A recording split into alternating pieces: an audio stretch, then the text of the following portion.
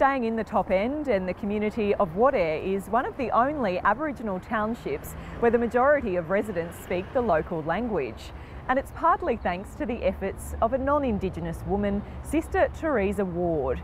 Sister Ward has been recognised for her work in this year's Australia Day honours. But Sister Ward believes it is Indigenous languages that should be celebrated as a national treasure.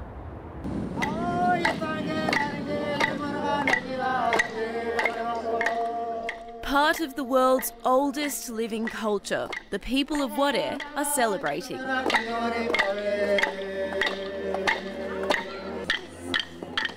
Traditional songs and dances are used to mark a very new ceremony for this land. On behalf of Territorians, the whole community is gathered for the Order of Australia medal ceremony here in the Thamara region. We are here to recognise Sister Teresa Ward and to bestow upon her one of the highest forms of honours under the Australian system of honours and awards. The sisters worked so hard for many years for Aboriginal people. Catholic Sister Tess Ward is receiving the honours, but she says she's accepting the medal on behalf of the community. That's why she's requested to have the ceremony here.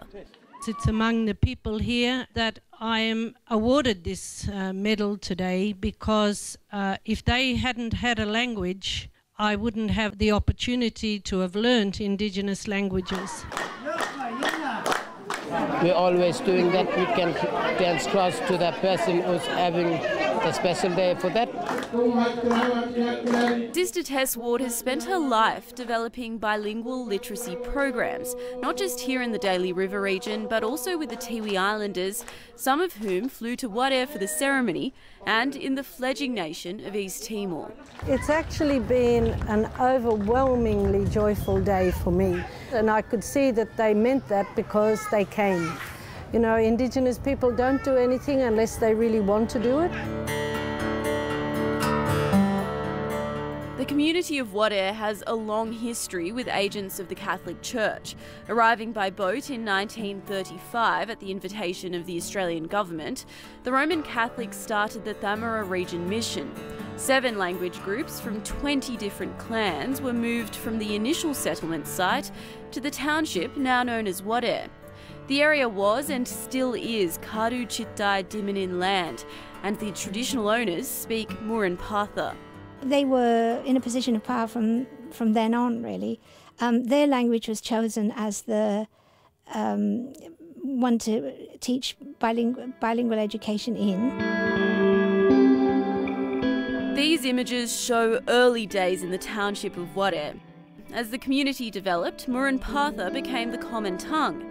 The impacts on language were devastating, with 4 of the original Wadeye dialects expected to be lost by 2020. All those people taught me, and they're all dead. And all their children basically speak Morimbata as their favoured language. There aren't the resources to commit to all the community's languages. The school in Wadeye is still focused on teaching in the language of the land, Murin Patha, but it's a costly and time-consuming exercise. There's nowhere that we can hop on the internet and just order books in Murin Patha. This is the powerhouse of the program, the Literacy Centre. Local experts are drawing and painting to create storybooks and animations for the children to read.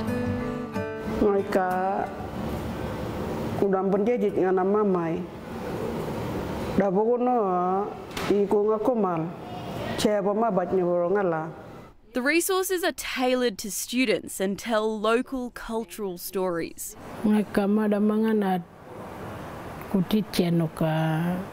Mangini kado mamai no na kalorik ngalangara mot no mangini cheva mabait no boro da mangini pu dangara pigono ya konga kumal ya murin need parilillo ya.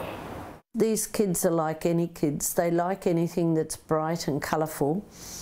But I think mostly because what we write and what we prepare for the classes and their additional reading are things that relate to their culture and their environment, their worldview.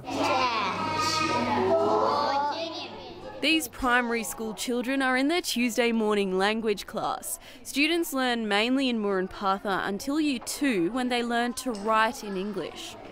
The majority of children here come into school not knowing English, and therefore all the research tells you the language to teach a child to read, to learn to read in, is of course their mother tongue, the tongue that they speak. Rolled out in the 1970s, bilingual education allows children to learn in their mother tongue. The program has been controversial from the start and was all but wiped out in 2009, when the Territory government mandated the first 4 hours of every school day be delivered in English. I thought the bilingual program was going to be doomed. The bilingual school in Wadeye is one of the 9 that survived in the Territory. The Education Department doesn't actually have a policy on bilingual education now, but Catholic schools have the independence to create their own programs. Mi tatanga da yang bata da memal ngara kura nguru ngara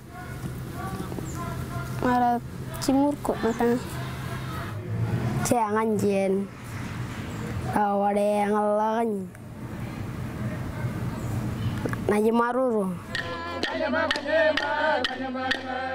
Of the 250 Aboriginal languages across Australia, less than 20 still remain strong. As you can see, culture is thriving here in Wadeye, and so is the language. Murrumbatha is considered one of those strong languages. But linguists say that a national approach needs to be taken to Aboriginal languages. Dr. Ford is calling for all Australian students to learn an Indigenous language. It would give them an enormous amount of respect for Aboriginal people. It would teach them a lot. It would maybe make them realise how alert to everything in the world Aboriginal people are. Sister Tess says there's a spark of hope, as Indigenous languages were recently included in the national curriculum and added as potential senior subject choices. But she says there's still a lot of work to do, and she'll continue doing it. I don't want to be a person who in 50 years' time have to apologise to an Indigenous group here to say, we pushed English and made you such good speakers of English that you lost your language. And I just couldn't live with myself.